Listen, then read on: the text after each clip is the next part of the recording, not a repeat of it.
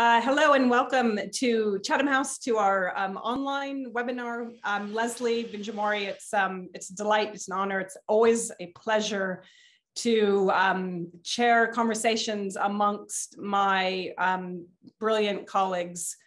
And never so much as at a moment like this when the world is facing extraordinary challenges, the privilege of talking to people who have a lot to contribute to our understanding is really serious. We're on the record today.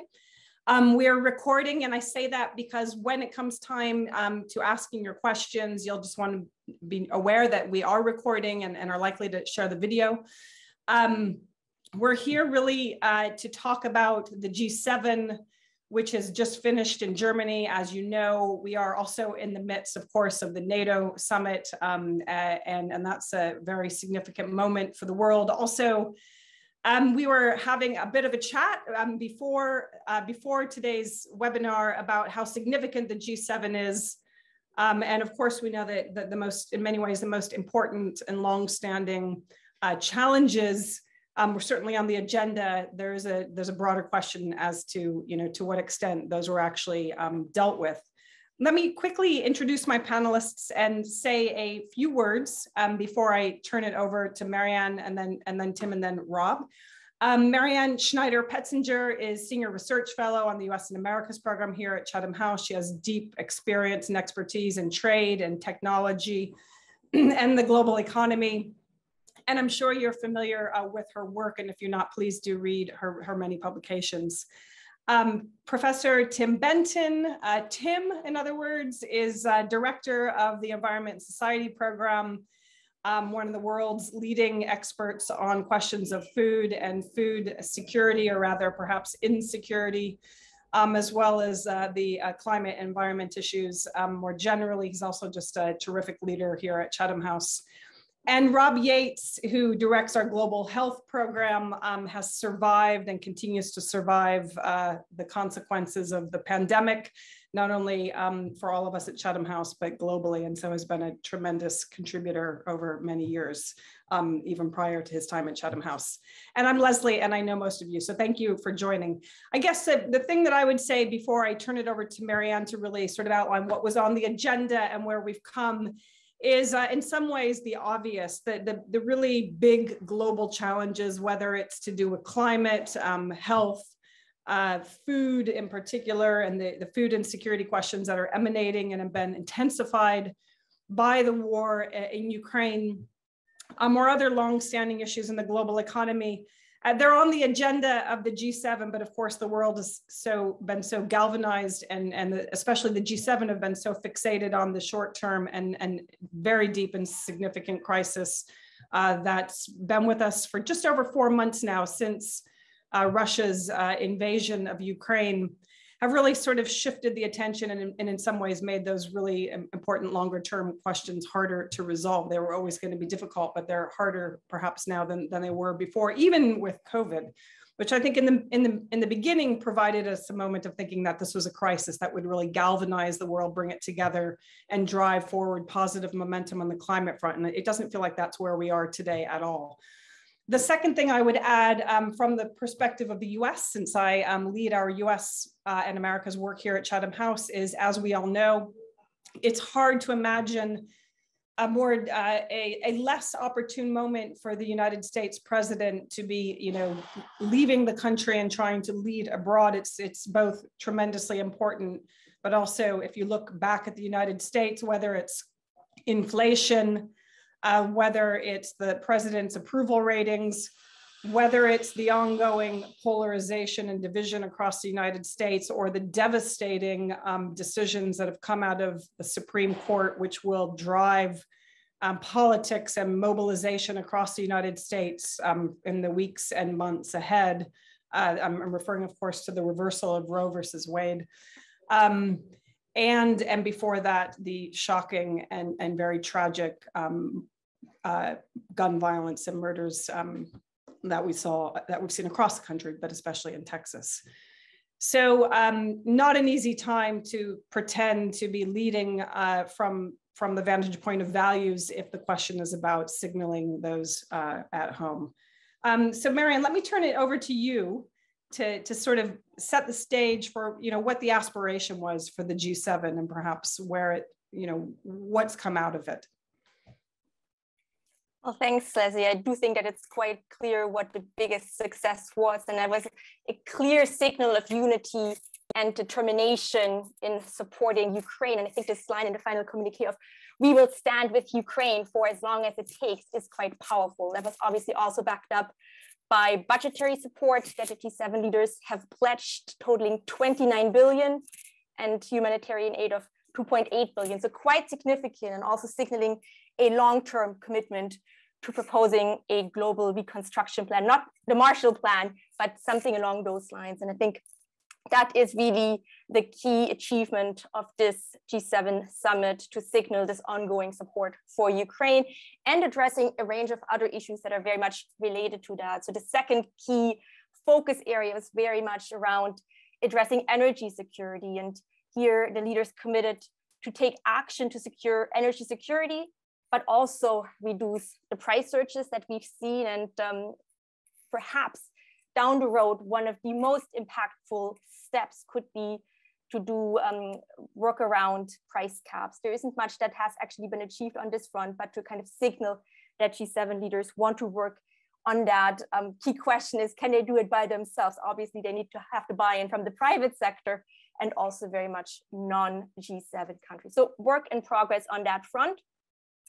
Investing in climate has been the third big pillar, but very much, I would say, sidelined and kind of marginalized by those broader discussions around energy security. And the leaders did come up in endorsing Germany's proposal for a climate club, but there isn't any details to be shared yet. It's very much, commitment to work towards establishing this club by the end of 2022. But more broadly speaking, there was actually a lot of backsliding on climate. So contradictions: on the one hand, energy security, and on the other hand, the kind of actual no commitment on phasing out fossil fuels, for example, and actually doubling down to some extent on investment in gas, which undermines the long-term commitment to decarbonize. The fourth big topic, and again, very much related to Russia and Ukraine's fallout, is food insecurity around the world. Here, the leaders launched a global alliance on food security and provided 4.5 billion to this end. Not quite sure, to what extent it actually makes a dent in the bucket, because it does not meet the targets set out by the UN, falls far short of that. And I would also say there's other issues that were not tackled. For example, that critical issue of actually getting grain through the Black Sea. There is no commitment to actually, move the needle on that front. And last but not least, one kind of outcome of the summit was promoting the Partnership for Global Infrastructure and Investment. The leaders pledged to mobilize 600 billion over the next 5 years to narrow the global investment gap. That is very much more a rebranding and the recycling of an initiative that was launched a year ago at the G7 summit in Cornwall, the Build Back Better World initiative. So it's failed to mostly deliver, and the question is, will this time be different? So overall, I think there were a number of small steps taken to solve multiple and compounding crises, but really the key work has just been pushed down the road. And there's also big pieces that we're missing. I think really what stands out in terms of big gaps is there is no effort to really strengthen institutional landscape for global health. On food security, as I mentioned, not real progress. Faced with the worst hunger crisis in a generation, I think the G7 really failed to take any significant action that was needed.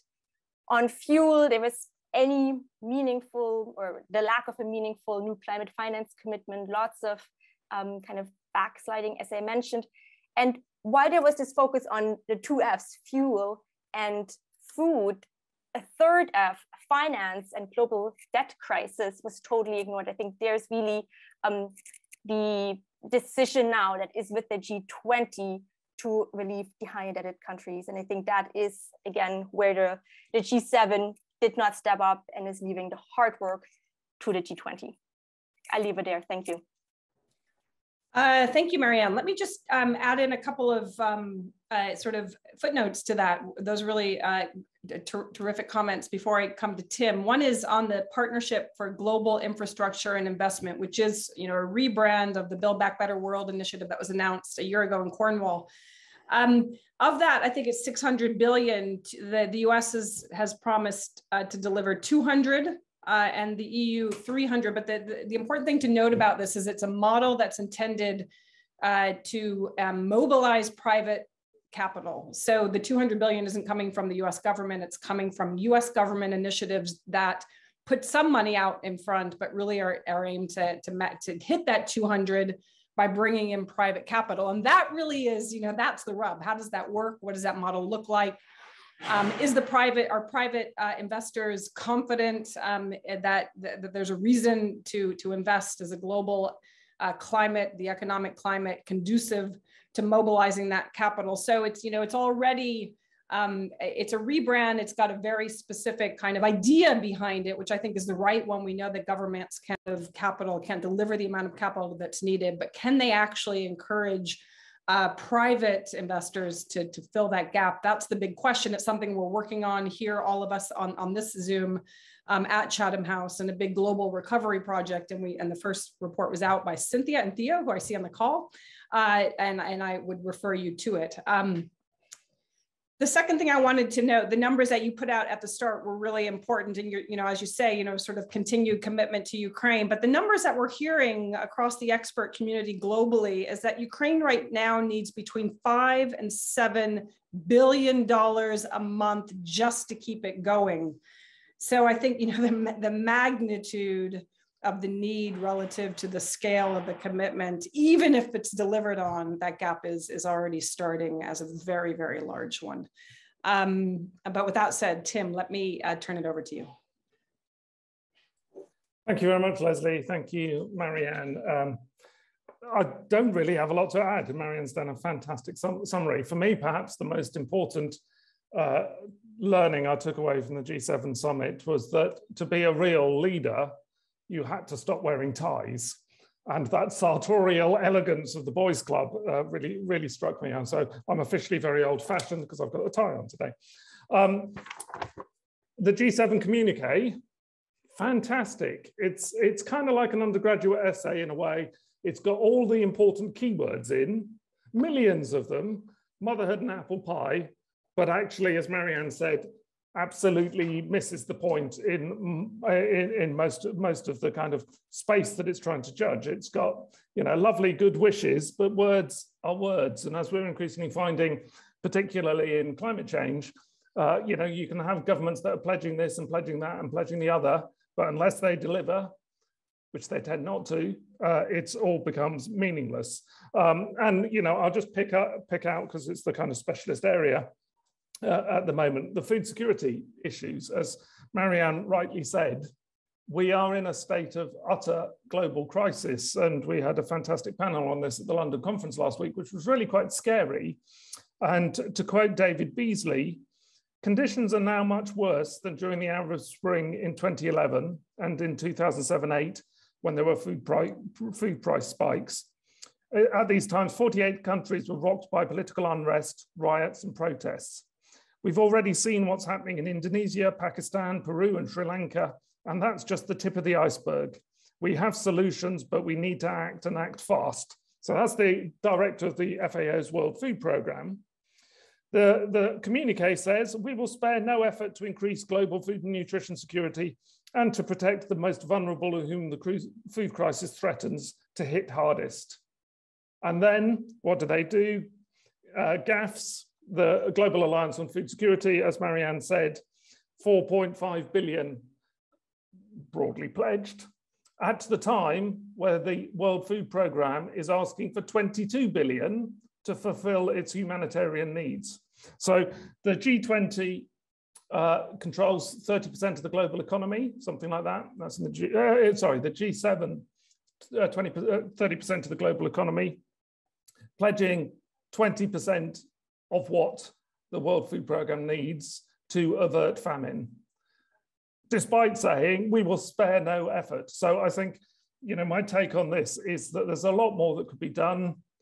Clearly there's a lot of behind the scenes negotiating and working groups and all sorts of other things tackling the food crisis and trying to unblockade Odessa at the same time where Russia is stealing grains and shipping them illegally in boats with the transponders off, gaining political leverage, making money not as much as from selling fossil fuel to Europe.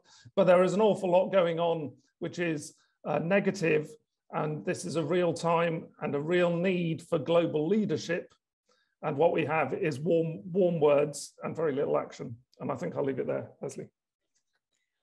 Great, Tim, thank you. Yes, 31, the G7 are around 31% of GDP. I mean, the interesting thing to know, and I will draw the NATO reference, maybe we'll come to it more in the discussion, but if you look at the sheer relative power of NATO measured by the total amount of military spend compared to the rest, and you compare that to the sheer economic weight of the G7, there's no doubt that NATO is, in relative terms, more important in its domain than the G7 is in it. So perhaps, again, it's sort of a reminder to ourselves that the real meetings of the week, the real consequence, the real significance is perhaps, and maybe this is just my perspective, but what's coming out of the NATO summit. Having said that, the G7, looks to be very ambitious, and there's a legacy here. And there's also a question of values, right? The G7 aren't just getting together because of the size of their economies. They're getting together because they share,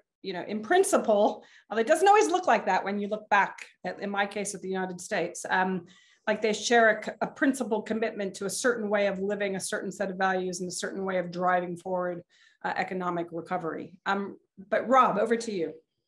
Thanks very much, Leslie.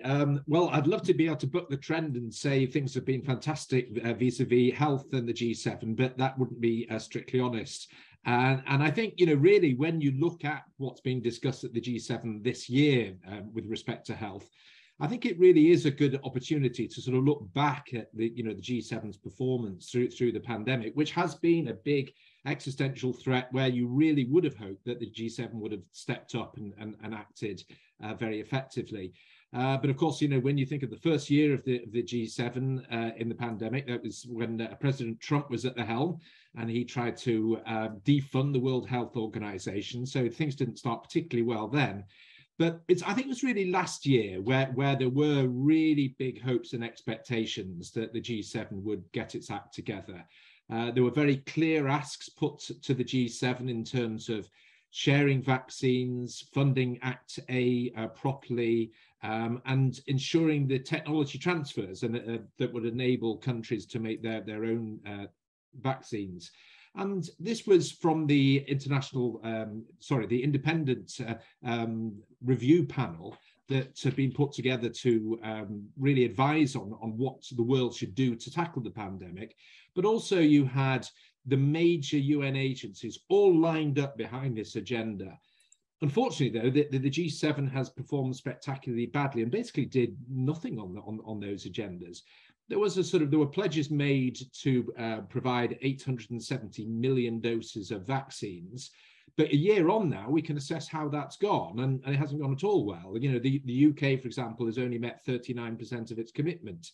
There has been this woeful lack of vaccinations provided in developing countries. Act A is about $11 billion short at the moment. And when it's come to the technology transfers, it has been G7 countries that have been sort of blocking attempts to accelerate the transfer of technology through TRIPS waivers, with the UK in particular, and Switzerland, admittedly not a G7 country, I think the main obstacles. So it hasn't been good at all. And so therefore, when you look at the G7 communique this year, where we understand that, health has barely been discussed at all, but in the very first sentence, it starts, "We reaffirm our commitment to enabling global access to vaccines, therapeutics, and diagnostics and medical goods." Given that track record, you can automatically say, that who gives that any credibility? And I think that in the world of global health, but increasingly developing countries, people therefore just dismiss, sort of what the G7 is saying it's going to do. And we are hearing that many developing countries are really, really angry that the G7 has neglected the rest of the world through this pandemic. This has, I think, got big implications that, for the G7 going forward, because countries are then saying, well, why should we collaborate and cooperate when it comes to other issues around climate change? You've let us down in this last crisis. We agree there's another big crisis coming up, but why should we take you seriously? But even when it comes to the war in Ukraine, and countries sort of saying quite explicitly, why should we support your war in Ukraine when you haven't supported us at this time of greatest need? And I think very significant that South Africa and India, who were leading the call for a TRIPS waiver, haven't been supportive in the United Nations to date of condemnation of Russia. So it hasn't been good, and it's difficult to see, this next year how that's going to improve. There may be some expectations, though, that next year, Japan, which is very strong on health, and particularly on universal health coverage, I think will step up and things might improve. But it really has been a pretty dismal 3 years, unfortunately, with respect to the G7 and health. Thank you, Rob. The sun is shining, so it could have some good news, but let's not worry about that. Tim, I want to come to you on the food security question. We can't wait 3 years. We can't wait for Japan. This is for many individuals around the world. And remember, there's still Afghanistan and a major food insecurity crisis there. What is the solution? And please don't limit yourself to the G7. Does the G7 have a role to play? But what should be the concrete, immediate steps taken to try and, if one of the goals is actually to bring a broader base of countries on side for support for the war in Ukraine, for example, what are the short-term measures that, in your view, should be taken to address the problem of food prices, food insecurity? You ran some tremendous conversations on this at our London conference just last week, which I hope all of you will watch the recordings of. But Tim, what is your response to that? So there's probably just about enough grain in the world to feed everybody in the way that they're used to be fed. The trouble is that there isn't an excess over demand, and the grain that's being produced is in different places than traditionally. But it's primarily, at this moment, one of price and distribution, in the sense that because the way commodity markets work, like energy markets work, everything is very expensive. So for the majority of the world, everyone can access food if they've got money. If they haven't got money, there's a problem. So part of the issue, I think, is how do we ensure that grain comes out of Ukraine? And that's a big diplomatic thing about freeing the ports of Odessa because they're being blockaded as a kind of weapon of war by Russia. Part of it, I think, is also about ensuring that there is the transport logistics and the insurance for boats that can take grain from other places where there might be more storage. Part of it is also, for example, changing the existing demand for food. So a significant amount of global grain goes into biofuels, which we typically end up in cars in the US and in Europe.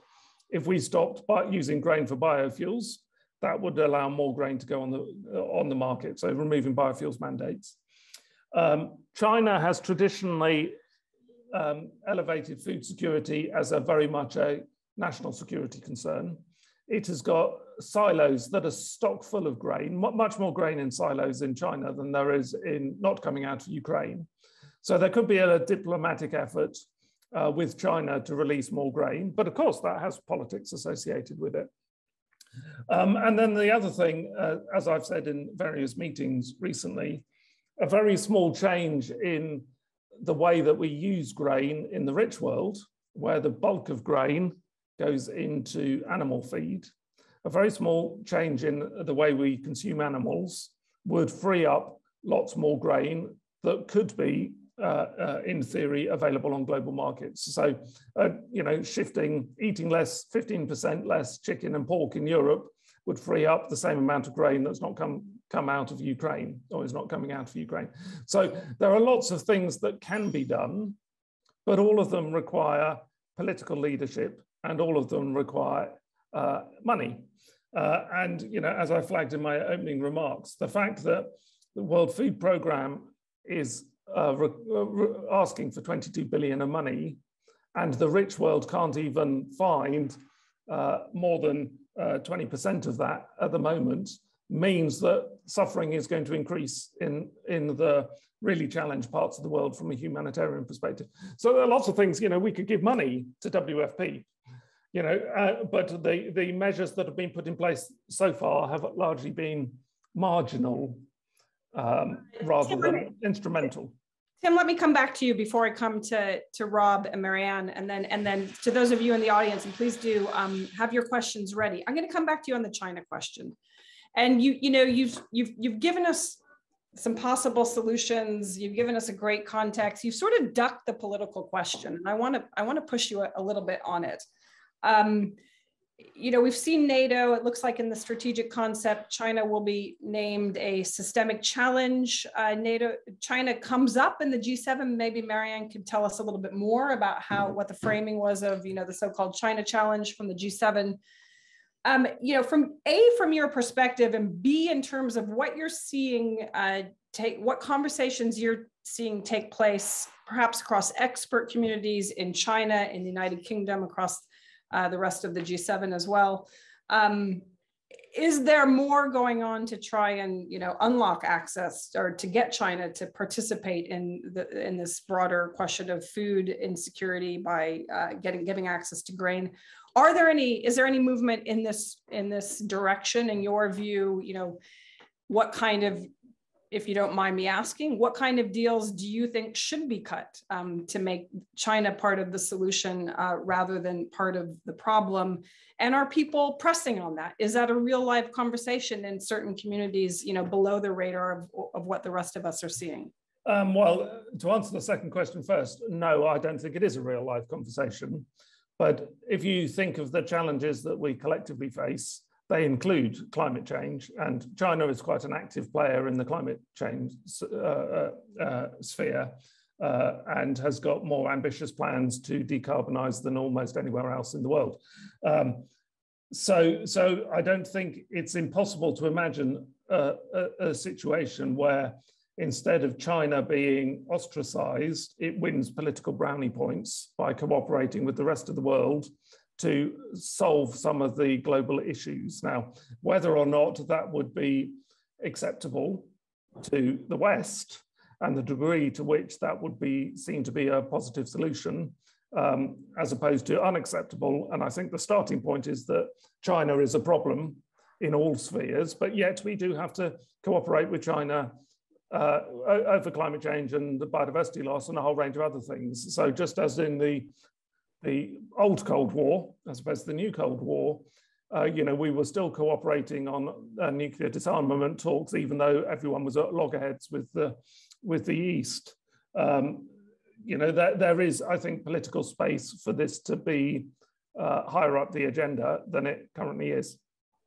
But yeah, politically, it's hugely difficult to imagine. So Marianne, what is your kind of take on how China featured in the G7 conversations? As a sort of, is it a background condition? Is there explicit language? What is the sort of the backdrop that China? There's quite explicit language and quite a lot of emphasis, actually. Of the 28 pages in the communique, about 1 page is dedicated to China, which I thought was really interesting because I thought it was going to take more of a backdrop, but it did not. And building on what Tim's just said, it starts by focusing on the cooperation with China on shared global challenges, whether that's climate change or biodiversity loss, but then quickly gets into the nitty-gritty details of the differences and the concerns around the challenges that China presents.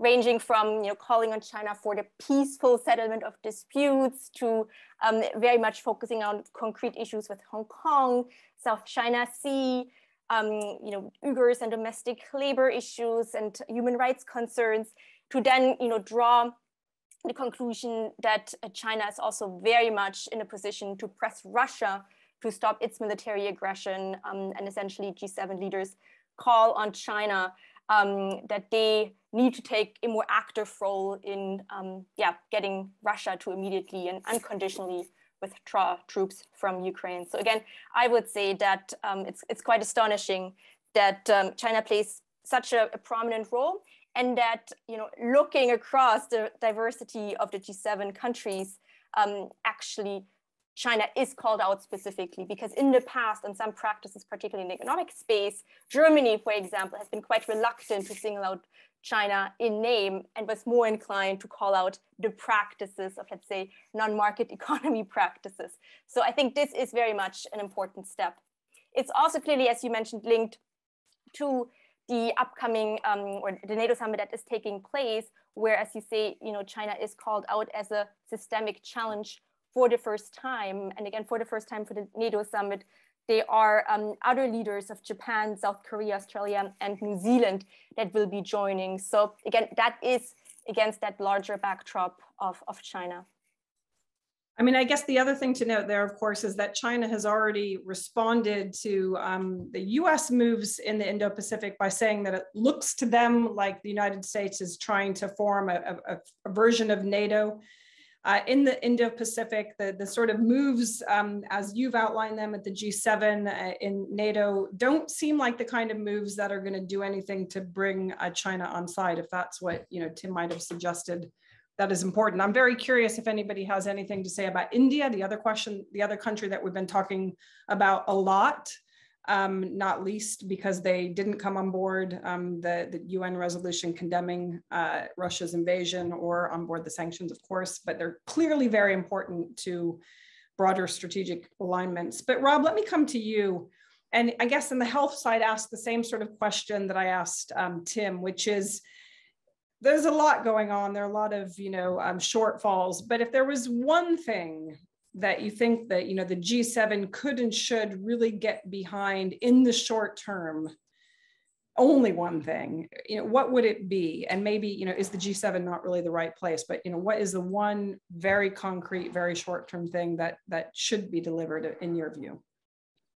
Well, I think the one good multilateral mechanism that really did come out of the pandemic, was ACT-A and COVAX. It was a good idea, and exactly what was needed. The problem was it was sort of undermined by our countries, in us basically buying up all the vaccines and funding it late, and therefore there were no vaccines left when COVAX started purchasing. So I think to really, demonstrate true commitment to ACT-A and its replacement, to fund it properly, and sort of give it sort of greater powers would be something very important, because of course, we can't rule out there being sort of new variants coming along that are going to require, revaccinating pretty quickly. And it's just going to be essential that we don't fall into this mess again of the vaccine rollout being so inequitable. So I think, that has, sort of been, the biggest problem, which I think could be addressed relatively easily with sort of decent commitments of funding. But I think, there are major concerns that, that if the G7 didn't come up with that type of money during the pandemic, the fact that, there is a perception that, the pandemic is waning, particularly in G7 countries, what is the likelihood of that happening in the near future? And I think a lot of people in the global health world, I think, are sort of recognizing really that multilateral health financing is under massive threat. One thinks of other mechanisms like the Global Fund trying to organize a big replenishment at the moment. So I think, that the likelihood of the G7 doing that is fairly remote, unfortunately, but that's what they should do. Good, very helpful. We have a tremendous audience. I can see your names. I see really great people like Lori, Theo, Cynthia, Mary, Trish, Ewan, and others. So I'd love to get your questions. And and others as well. So please, if you raise your hand, let me come. Actually, we've got a few questions in the chat here. Let me come to Gioria Sherry, and I'll read this one on your behalf. But if others are prepared to ask their question, I'd really love to get your voices as well as your questions. So let me start with this. It's a really interesting discussion from the panelists' comments so far. It seems that the G7 is underwhelmed in many respects. What commitments can we expect to realistically make any impact? So I'm going to hold that and also come to, I assume Sam has a question to ask. Okay, good. Questions from others? Oh, sorry, not you, sorry. Okay. Trish, Mary, Theo, and Cynthia, a question from one of you will be tremendous, given I know you have plenty to contribute to the conversation. And while we're waiting for one of my colleagues, Georgia, if anybody wants to come and try and answer Georgia's question, that would be great. What commitments can we expect to realistically make any impact? Of those that have already been put out there, which of these do you have the most hope that will actually be realized and have some impact? Tim, do you want to try that question? Yeah, I mean, I think there is impact in the sense that the narrative alone creates some space for other countries to engage in the agenda. So that's kind of intangible, but in a sense, but nonetheless, it's important. You know, I think the model for the G7 really is to create momentum for the G8, the G19, or the G20, or the G77 to kind of drive things ahead. So we shouldn't understate the potential for just reaffirming commitments to things like climate change at a time where energy transitions are really high up the agenda and energy security matters. And then almost all of the things that it promises to do will have some degree of impact. It's just the scale of the impact is not matching the scale of the challenge in any of the dimensions as far as I can see. And, you know, I come back to this issue again. If the World Food Programme needs 20-odd billion for humanitarian efforts, and the richest economies can't give more than 20% of that, then there is something deeply wrong in their model of leadership if we want to have global, cooperative, multilateral governance that works, because it's just, we're not doing our fair share given what we could do. Over. Thank you. Marianne, you have a two-finger, and then we'll come to Trish and then to Ewan. Just to answer that question, perhaps not necessarily saying it's a realistic option, but potentially something that could move the needle is that discussion of the price caps on either oil or gas. The US is pushing a cap on oil prices, and the Italians are more, planning a cap on gas prices. This is all motivated by concerns that Russia is actually benefiting from high energy prices, despite the restrictions that G7 members have imposed on Russian energy imports. And so the idea that's currently being discussed, and the language in the communique is quite ambiguous. It's around exploring the feasibility that is, again, more around temporary measures. The idea is that you prohibit services that actually facilitate the transportation of Russian seaborne oil unless the price is at or below a cap. And you would enforce that by limiting insurance, for example, by limiting financing for importers unless they adhere to the price ceiling. And I think that could be a small step, a very concrete but specific step to address the dual concerns around making sure the sanctions work, but not necessarily at the expense of hurting our own economies. At the same time, that is very, very ambitious, and it's very, very complex, because it would have to be very much supported by industry and by a range of non-G7 countries. So I'm not saying that this is going to realistically happen, but there is a real push and momentum to actually implement this and then enforce it. Rob, you have a two-finger, I think. Yeah, just a very quick one, which is a commitment that's in the communique that really could make a huge difference were it sort of done quickly, much quicker than is anticipated, and that's to fund the World Health Organization properly. I mean, you know, my goodness, do we need the World Health Organization?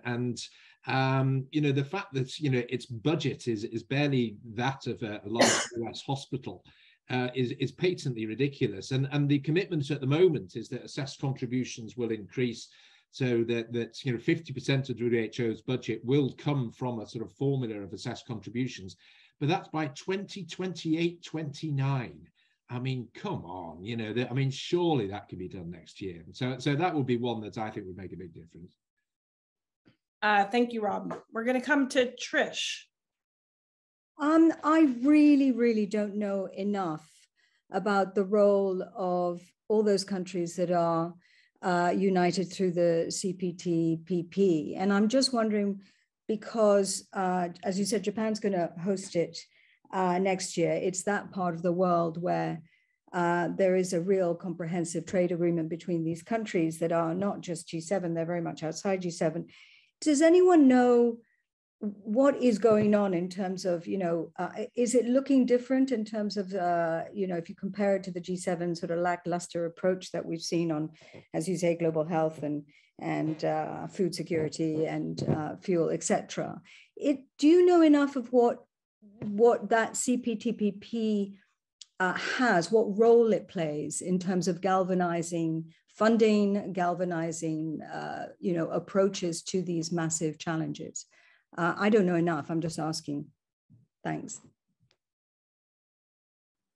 I'm happy to take that on. I think Leslie is experiencing some difficulty. So let me just take that question on straight away. And I think in terms of the CPTPP, there really is no role in terms of, you know, galvanizing support or funding. China has, in fact, expressed interest in joining the CPTPP as well. But I think you're absolutely right to point at the role that Japan plays, not only in the CPTPP, but in other initiatives in the trade space, and not just in the sense of traditional free trade agreements that are really about lowering tariffs.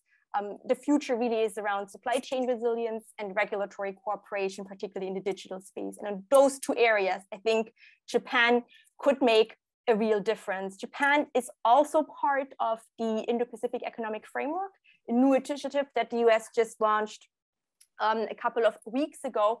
And there again, that emphasis on supply chain resilience is something that, you know, is not just in the context of Russia's invasion of Ukraine and supply chain fragmentation, but very much comes also out of the pandemic and long-term structural challenges such as strategic competition with China. And I think here, if there is cooperation, for example, on an early warning mechanism, that could have a real potential, not just with relation to food security, for example, but also with regards to semiconductors, for example. So I do think that there is a lot more scope on bringing these different initiatives together. And with the US, a key player in the IPAF, this Indo-Pacific Economic Framework, in other mechanisms such as the US-EU Trade and Technology Council, like the G7 is the obvious place to actually bring those initiatives together. Unfortunately, this is not what we've seen at the Leaders Summit just now, but there is, again, a potential for Japan to hopefully connect the dots next year. Does anybody else wish to add to that? And we do, okay, good. Let me come to Sam. I'll read your question, and Duff, we'll take those two together. And then we'll come to Mary, unless somebody else has a question they'd like to speak. Sam, after Sri Lanka and with Pakistan, Nepal, and others on the brink, is a sovereign debt crisis imminent? And will this signal any end to the Chinese-backed financing, particularly from Belt and Road? And Duff says, while the G7 demonstrated an inclination for big words over bold action, are there any takeaways from the latest meeting that would convince the rest of the world that the G7 is relevant and consequential? I guess I would add to that, it's not only convincing the rest of the world. I think one of the leading G7 members, the United States, it might be important to convince Americans that the G7 is, sad but true that the G7 is relevant and consequential. Any answers to that, Rob? I'll turn over to you first. Yes, well, on the issue is the G7 still sort of consequential and useful. I'd actually started the session. It was meant to be just for the our group, but put in a little piece that Jeff Sachs, the development economist, put last year, basically saying we don't need the G7 anymore. So there's a bit of a sort of polemic. We're basically saying that the G7 is useless. And I must say that certainly from the health perspective, which I'm sort of looking at, one struggles to disagree with that. And again, there's been very little sign this year of any change on that score. Yes, I think unfortunately, the terrible track record continues, but that isn't inevitable. And I think to some extent we have to recognise that the G7 is made up of leaders, and that maybe it's this cohort of leaders that's the problem, and that where there have been previous crises, when one looks back on, say, the financial crash of 2008-9, where I think a number of G7 leaders really did step up and really were extremely consequential. It shows it can be done.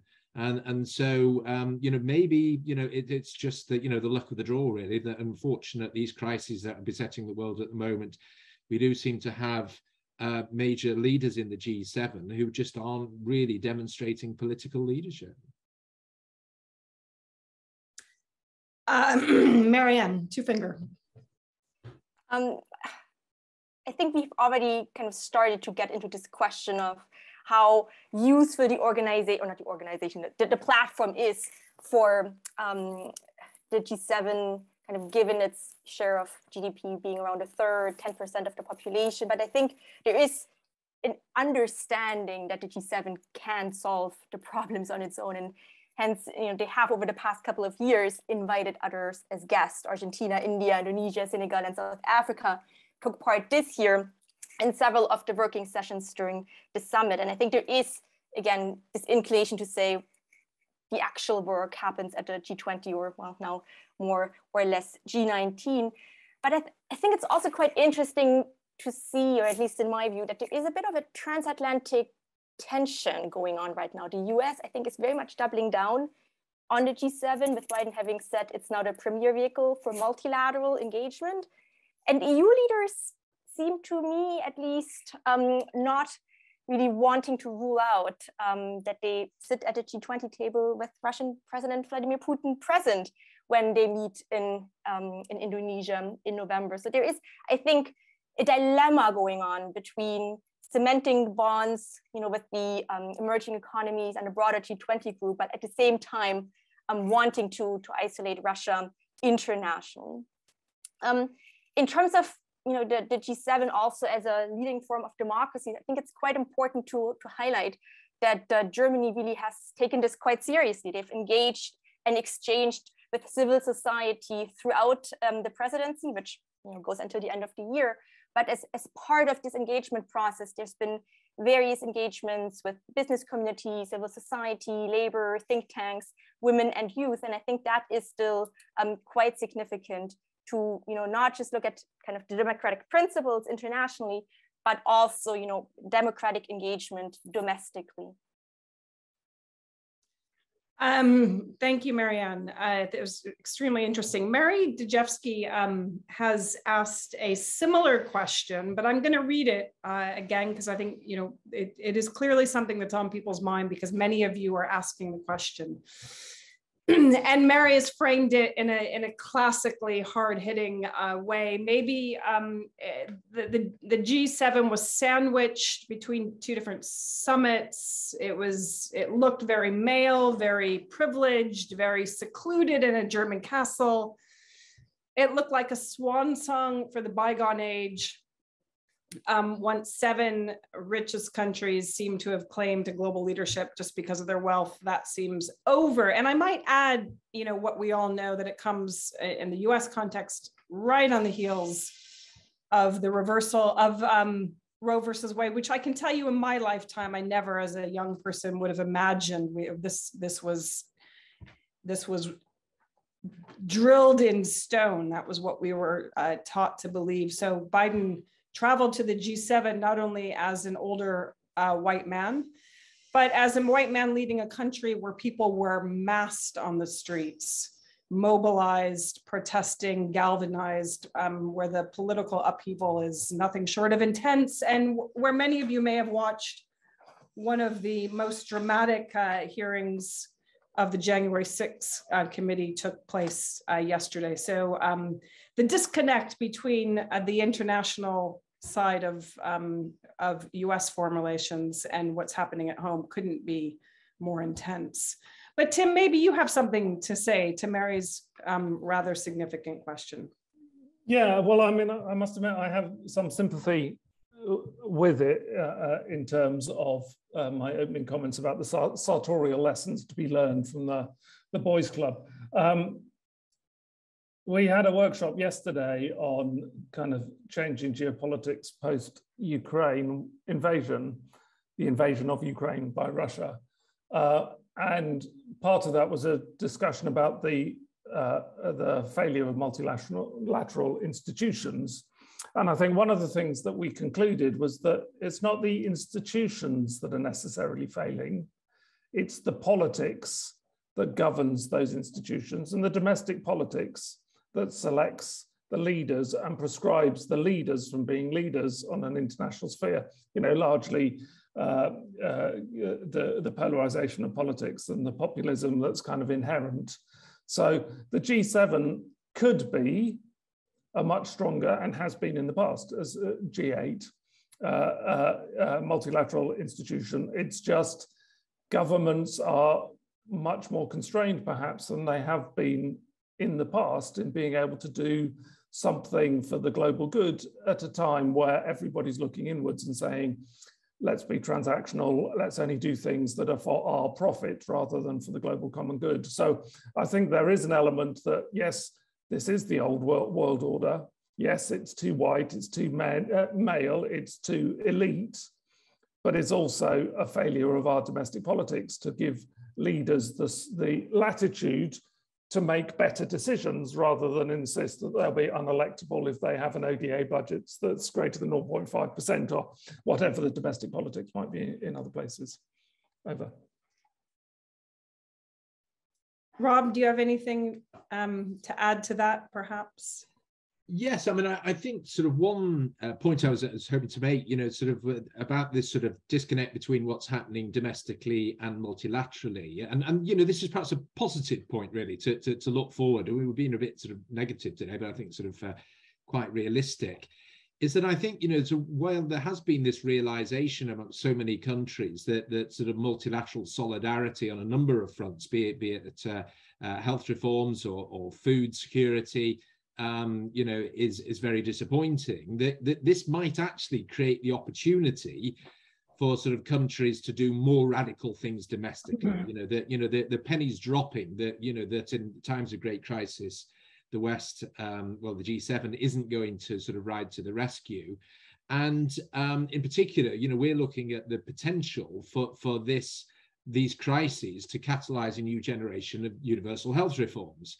That if you look through history, it actually has been at times of great crises, be those, you know, economic collapse and you know, that Theo, I think, was asking about sort of debt crises. But also conflict and you know, even public health emergencies have actually created the types of conditions that progressive political leaders have wanted to do really dramatic things. And so, for example, have introduced big, bold universal health reforms. I mean, that's the story of the UK and Japan, of course, after the Second World War.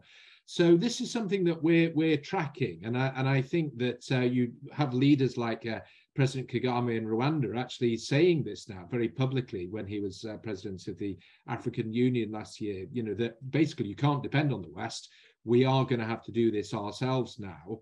So maybe that in a number of sectors, you know, the focus is going to switch much more towards domestic reforms, domestic financing, and this could be potentially, you know, beneficial in the long run. Thank you. I'm going to just quickly mention two other questions and then give each of you a closing comment, and you can choose whether to refer, but we're right at the end. We need a little of optimism in here, but I'm not going to ask you to not be true to your own intelligence and instincts. Ewan Grant says, can the G7 work collectively with UN bodies to cut bureaucracy and maximize delivery of grain, vaccines, and other things? Maybe you could say a word on the extent to which that coordination is working, Tim. And Theo writes, if long-term infrastructure is key, but it's Theo Beale, our Academy Fellow, if that's not working, what are the short and medium-term tools that can be leveraged to address the needs of developing countries? So with those two questions in mind, in light of the conclusion of the G7, the ongoing need for a global recovery that is at least encouraged, if not led, by some of these countries, the NATO summit and the way forward. A final remark, let me start with you, Marianne, and then come to Rob and then to Tim. Right, I think it's excellent questions, and I think that issue of the Partnership for the Global Infrastructure and Investment Development is going to be one that stays with us, not just as part of the summit conclusions, but looking beyond. And I think the key issue really is, as you've mentioned, how to engage the private sector, but I think it's also very much how to leverage partnerships with multilateral development banks, with development finance institutions, to not only better align efforts, but to also consolidate a pipeline of projects. And I think here, what we really have to see by the end of the year, concrete proposals for developing an investment platform. And I think the focus should rightly be on sustainable infrastructure. Let me also say that on the climate club issue, this is something that the G7 under Germany's presidency really needs to drive forward, because it is one of those long-term issues. And the G7 presidency of Germany continues until the end of the year. So it's not just over with this summit, but a lot of work remains to be seen in that space, particularly because we have G7 countries such as the US that doesn't have a domestic price on carbon. The EU, meanwhile, has moved forward with its own proposal for a carbon border adjustment mechanism. And I do actually think that that is more of a hurdle for this G7 proposal of a climate club. Thank you. Rob? Yeah, just going to say that of course, it's undoubtedly the case that there are these huge investment needs, and infrastructure is going to be extremely important. But of course, one of the big problems is these investments take a long time to start and bring benefits, and the world is in great crisis at the moment. So I think that it's going to be very important for progressive political leaders who want to keep their countries together and really want to stay in power to be able to do those big investments, to deliver some quick political wins to their populations. And this is where I think smart politicians are going to be looking for things like rapid universal health reforms and education reforms and access to social services. And there is a great track record of this happening. That if you look, say, in Latin America now, there's definitely a sort of a move to the left there, with new democratic governments coming in and really looking to meet the basic needs of their population. So I think smart politicians are going to be looking for the quick wins in the social sectors and access to food and things like that, whilst also getting the resources for the long-term infrastructure. Thank you. Tim? Well, I was thinking of what I could end with that was slightly upbeat, but I can't think of anything. So my apologies, everybody. I mean, we're clearly in a world where the crises are coming at us thick and fast. There is a widespread acknowledgement, including in the communique, that we face many challenges ahead. And part of that challenge is a challenge of leadership. And part of that challenge is a challenge of multilateral cooperation in a world that's competitive and transactional and so on. And all I can really say is I hope we kind of come to our senses and we get our political systems right, get our politics right, allow leaders, particularly younger female leaders, to take up the reins of power and fix this world before it's too late for all of the youth in the world today. Sorry, over. That was good. It was inspirational. I mean, I guess perhaps one of the notes to conclude on is that even though at the sort of level of high politics, geopolitics, things are challenging, to say the best. At the level of expert communities working transnationally at the level of think tanks, research universities, not only across the G7 countries, but across many countries far beyond the G7, and that includes China. The level of knowledge, expertise, ambition, and drive, and actually private capital going into finance research is important, significant, and certainly gives me room for optimism. And in the country from which I carry a passport, the attention to science at the highest levels of government is nothing short of phenomenally higher than it was 2 years ago this time. So I think that is a real bonus, and let's keep it that way, because it could get very dark if we don't. Thank you for joining us. We were on the record. Please return, and if you don't, have a great summer, but it's a long time away from that.